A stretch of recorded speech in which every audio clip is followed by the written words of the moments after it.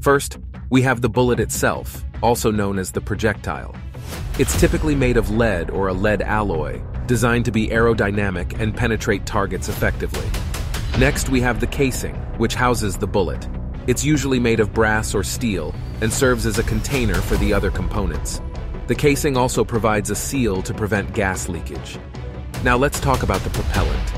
This is a chemical mixture, commonly gunpowder, located inside the casing. When ignited, it rapidly burns, producing high-pressure gases that propel the bullet out of the firearm. When the trigger is pulled, it initiates a series of actions. The firing pin strikes the primer, which is a small explosive located in the base of the casing. The primer ignites, creating a spark that sets off the propellant.